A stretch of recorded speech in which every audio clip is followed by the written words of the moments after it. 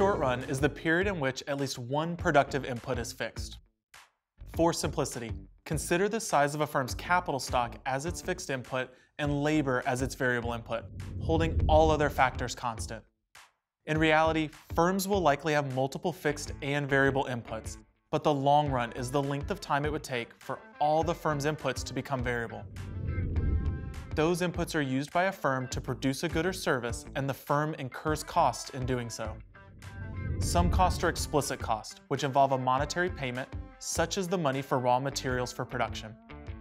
On the other hand, some costs would be considered implicit, such as using machinery that the firm already owns, which can be less tangible. An implicit cost, also known as an opportunity cost, is a cost that does not require the buyer to pay cash, or that cannot easily be assigned a monetary value. The economic cost for a firm is the sum of explicit and implicit costs. Consider a beauty shop that has to rent space for the shop and hire stylists.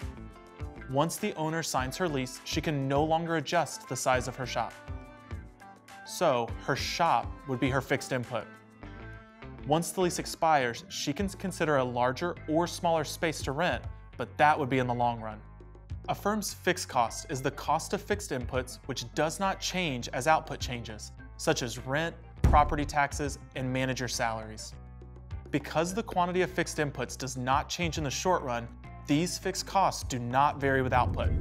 Fixed costs occur even when output is zero. A firm's variable cost is the cost of variable inputs and changes as output changes. Variable costs include things such as labor like stylists and materials such as shampoo, hair dye, or towels. To increase the number of hairstyling sessions produced, the owner must continually increase the use of these variable inputs, and so variable costs will rise. If the beauty shop's rent is $100 per day and stylists cost $100 per day, the shop's cost can be plotted to create a graph.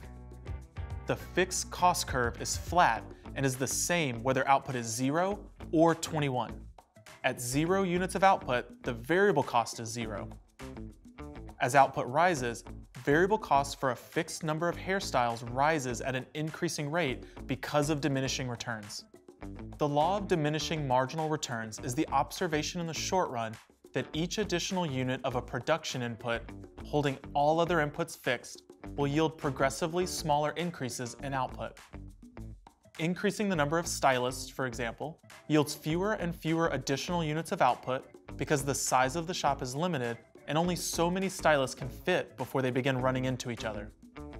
Total cost is the sum of a firm's fixed and variable cost. The total cost curve for the beauty shop has the same shape as the variable cost curve, but is shifted up by the amount of fixed cost. At an output of 0, total cost is equal to fixed cost.